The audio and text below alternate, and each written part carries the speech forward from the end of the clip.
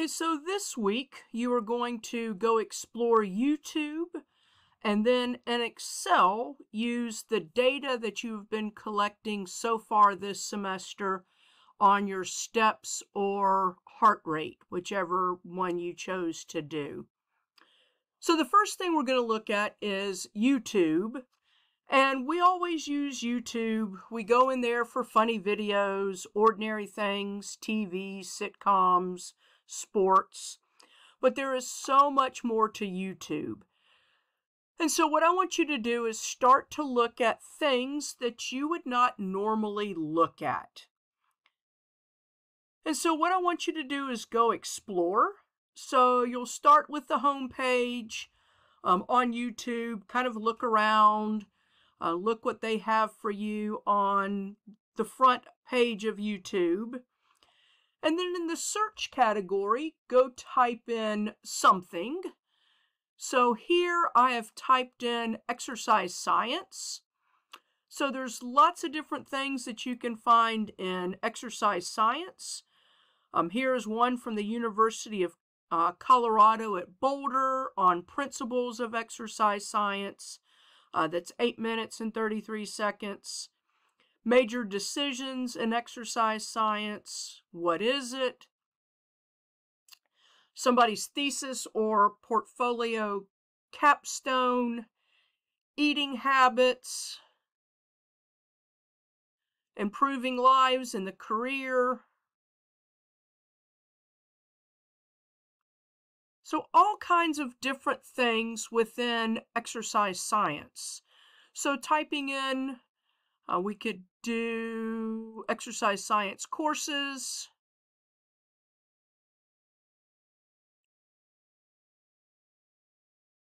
Even what can I do with exercise science? But one of my favorite things is on ESPN Sport Science. I love this channel in YouTube that it goes in, uses science and sport.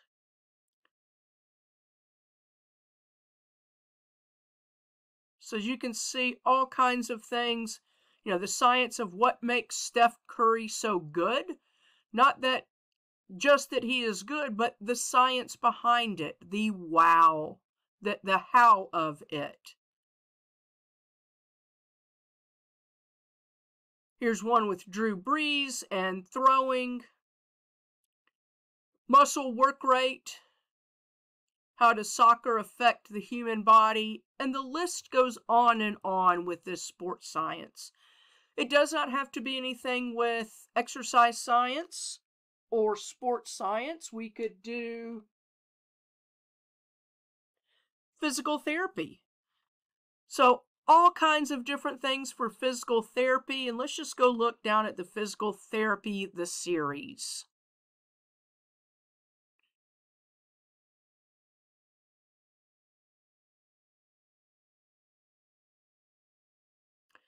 And so what I want you to do with YouTube is go and explore. And you will need to find somewhere around 10 minutes. It can be a little bit less or a little bit more. So if I went in the 10 exercises and tips for knee pain relief, this one is 12 minutes and 43 seconds. So that's the one that I will put up in the discussion board with the link and kind of describe it. If it is another one, if you did this one on the shoulder, it is only 2 minutes and 44 seconds. So you might need to combine 2 or 3 of them. Same thing here with this 5 minute and 32 second. I would need to add another one. And so you want it to total as close to 10 minutes as you can.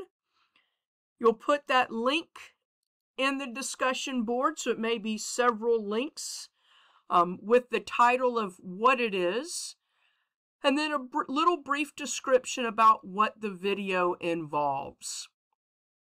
And then you will go and look at 2 other people's videos to see what did they find out there on YouTube. And so the next thing you're going to do, we are going to go and use your Excel in either your heart rate or your steps, whichever one you chose to do.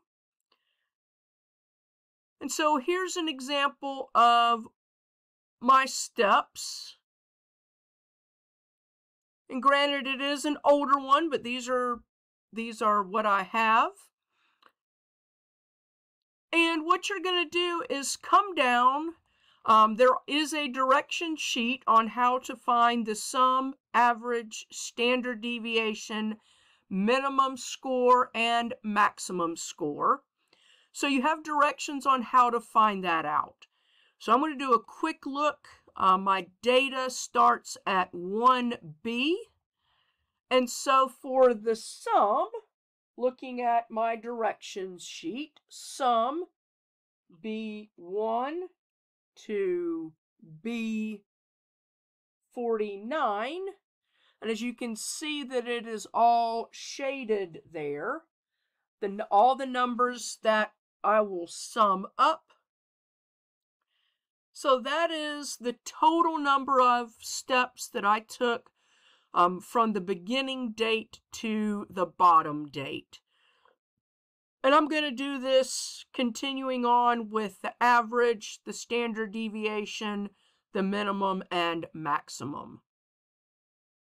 Then also what I want you to do after you do that is go look in the formulas that you've already kind of explored Excel with.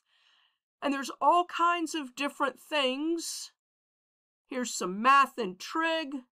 So all kinds of shortcuts that you could use for data. More functions, all kinds of different statistical functionings, so that you wouldn't have to go in and type equal, sum, and your numbers. So kind of go and explore that as well. So then the next thing you're going to do after you go and explore that is you're going to work on graphs and charts.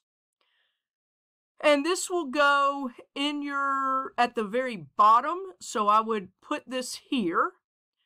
So what I am going to do is highlight the dates and my steps.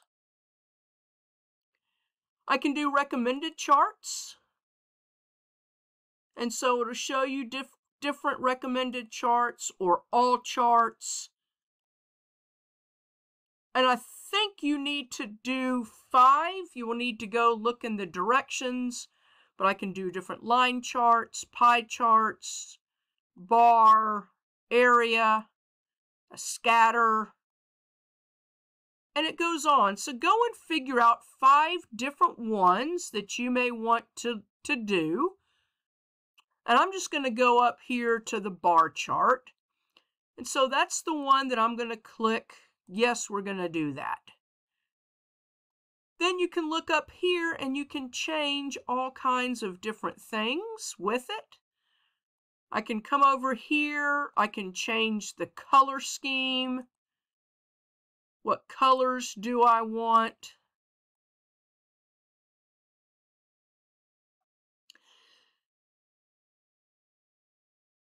So pick one that looks good to you.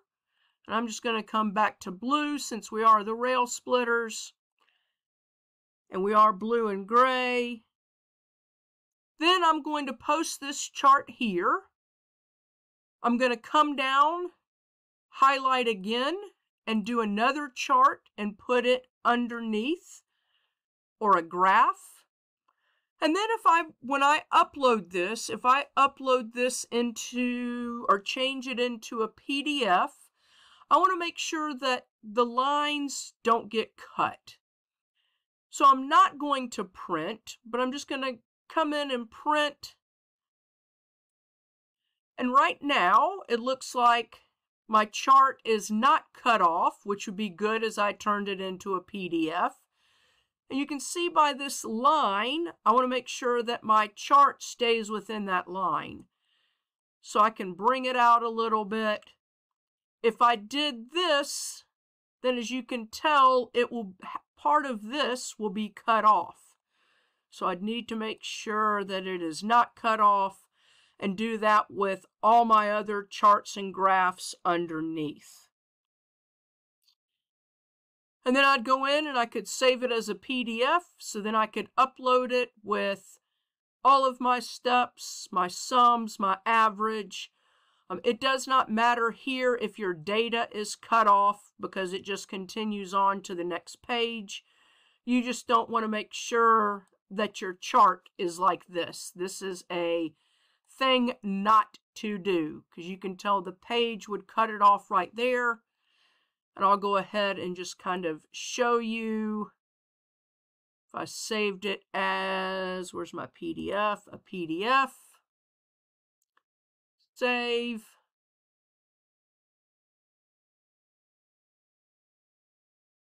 And, oh, it just saved my graph. Hold on, sorry.